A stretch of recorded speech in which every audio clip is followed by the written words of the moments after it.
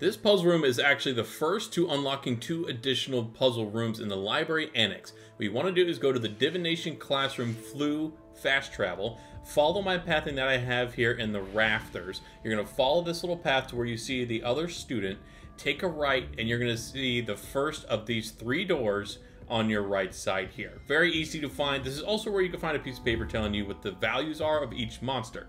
The first question mark is going to be our little owl friend. The other question mark is going to be the Hydra. Now, when you get inside, you actually only get 1 chest for this particular room because this chest in this room is actually linking to 2 other mystery puzzles that you're going to have in here. So make sure you follow because I'm going to have the other 2 parts coming soon.